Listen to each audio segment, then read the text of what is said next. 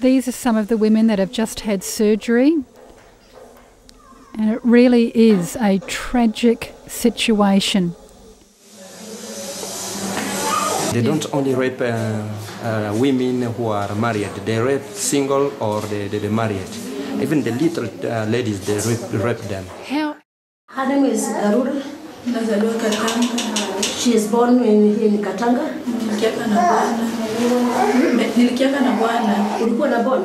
She was married. She was in the farm. And she was cultivating over the cassava. And she suddenly was attacked. Immediately, the two men who held her in the farm dropped her and started raping her.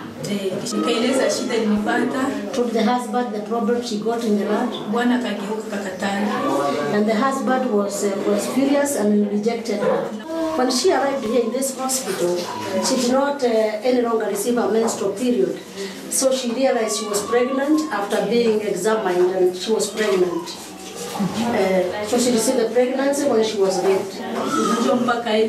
But she is here with this baby. This is the result of her rape. And she really doesn't know how to start her life again or where she will go, because she was rejected by her husband. It is the desire of Light of Hope to help these women who have been raped. It is our desire to help these women look after themselves and their children.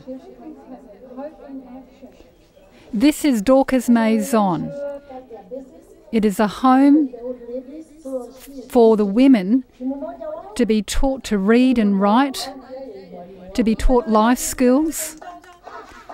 And here are the children who are being taught by one of the women.